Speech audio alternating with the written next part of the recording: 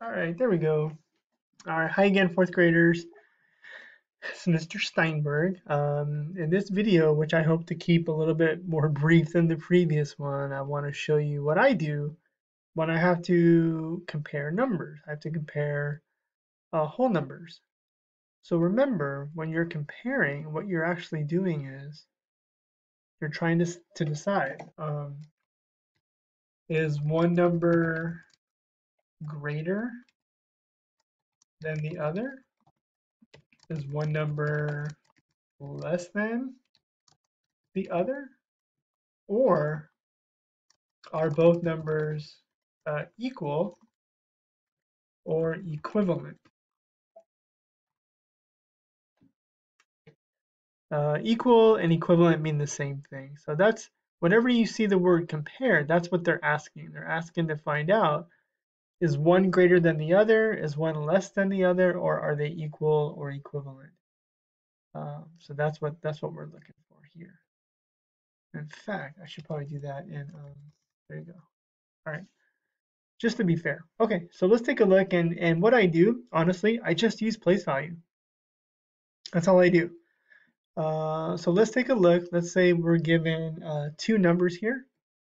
We'll start small.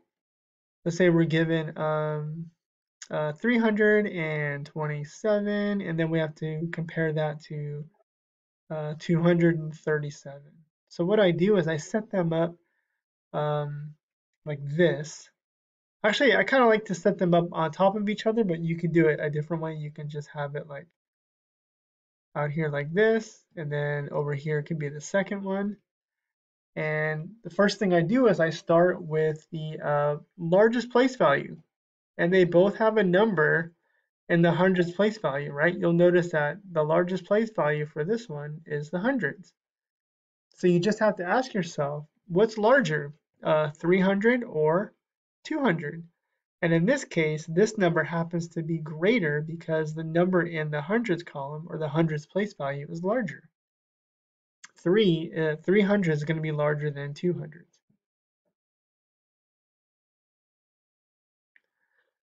Okay, so then what happens if, let's say we have to change things up. What happens if you have two numbers that they share the same digit, or the same value? Let's say they both have a number in the hundreds. There's 327 and there's 337. So when you look at those two, there's 327 and there's 337. Well, which one's greater? Well, you start with the hundreds place value because they both have a number. That's their largest place value, is the hundreds. So you look here. Well, they both have three groups of 100, or three, so we can't use that one to compare. Now you move over to the tens, right? So we go to the next one, which is the tens place value. One of them has a 2, which is 20. One of them has a 3, which is 30. So which one's greater, 20 or 30? Well, this one's greater because that represents 30, where this only represents 20. Now this one down here represented 300, and so did this one over here. So you're dealing with 320 versus 330. Well, 330 is greater. So let's do a couple more examples. And again, I'm just using place value. That's all I'm doing. Let's take, I'll put it out here. Let's go 57,921 and compare 57,922. Oh my goodness. So here's where we start. You start with the greatest place value, which would be the 10,000s. Well, they both have 5 groups of 10,000. So you can't compare them because they're still equal. Then you move over to the thousands and start comparing the thousands. Well, they both have 7 groups of 1,000, or 7,000. So far, they're still equal. Move over to the hundreds. Well, they both have 9 groups of 100, so they're still equal. Move over to the tens. They both have 2 groups of 10. So finally, you come down to the ones, and you notice that this one has a 2 where the other one has a 1, so this one is larger. So if you had to compare them, what you would do is you would write the numbers 57,921 compared to 57,922. Well, 57,922 is going to be greater than 57,921 by 1. It's just one digit higher in the ones column.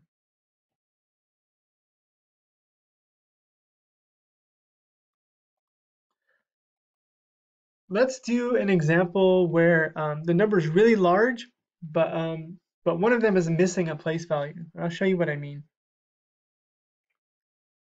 Well, let's say we have a number, let's say 574,000, and they want you to compare that one to 74,000. And you're thinking to yourself, why is he doing this? Like this seems pretty easy. Well, sometimes you're asked to compare numbers and they're trying to kind of trick us. They're saying, well, they want you to notice that a lot of the place values are the same, but there's one thing that's missing here, right? There's one thing that's missing. The number on the bottom, the 74,000, doesn't have anything in the hundreds, the 100,000 place value. So automatically, when you compare them, this group right here, the 5 groups of 100,000 is going to be much larger than nothing. So if you have to compare them, they're going to say, which one's larger? Well,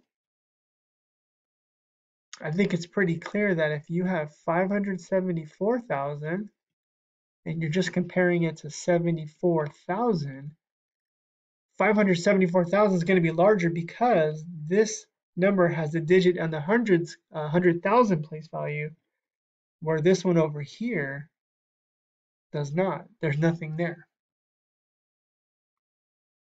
All right, let's do one more. Just do one more.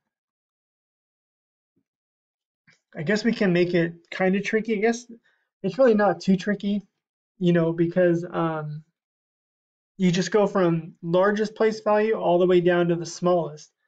And as you go through, you just compare them. So let's take a look at, we'll do 4,947,294, 4,948,999. Now, sometimes they like to trick us. They like to throw those nines in there to make one number seem larger. But you have to just kind of focus on the place value and start using that process of elimination. So let's take a look. Let's compare them. So you start with the millions place value because that's the greatest, and you notice they both have a 4. So 4 groups of a million or 4 million. At this point, they're still equal. Move over to the 100,000s. They both have a group of 9. Well, so far they're still equal. Then to the 10,000s. So far they're still equal. They both have a group of 4 groups of 10,000. Now we get to the thousands, and you notice that one of them has 7 groups and the other has 8. Well, 8's going to be larger than 7. Even though if you move on to the hundreds, even though we don't need to, you'll notice that from the hundreds to the tens to the ones, the number on the bottom, seems to be a lot larger. And actually, yes, this one turned out to be larger. I think I should have switched them up. But in any case, you don't have to go to the hundreds, tens, or ones because we found what we need right here in the thousands column. And so if you wanted to write it out, you would have 4,947,294 compared to 4,948,999. I messed up that little 9. And then you say, okay, well, this one's larger because in the thousands place value, the 8 is bigger than the 7. And that's where we found it. We found the comparison in the thousands place value. I think I have time for one more. I know I'm doing a lot of talking. Let me see if I can make it tricky. Oh, I can't erase anymore. Looks like I did too much of that. So I'll just get rid of those.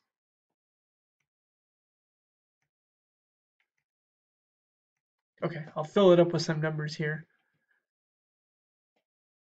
So let's say we have 67,111, and over here we have 67,099. Okay, so here you can see, again, just kind of go through your place value progression here, right? 6 groups here. Both of them have 6 groups of 10,000s. They both have 7 groups of 1,000. Now here, the one on the bottom, the one on the top has a one group of 100 where the other one has 0. But then there's a 99 right here. Sometimes we look at the 99 and we think, well, that has to be larger because 9s are bigger than 1s. But that's where, sticking with the place values, sticking with the progression, we found our comparison here, right here in the hundreds place value. So we know that 67,111 is going to be larger than 67,099. And all because we found in the hundreds place value, there's a 1 here and there's a 0 here. Okay, that's all. If you have any questions or need any help comparing numbers, let me know. And right now we're lucky because these are whole numbers. So if you're having trouble reading whole numbers or comparing them, please reach out for help. Thank you.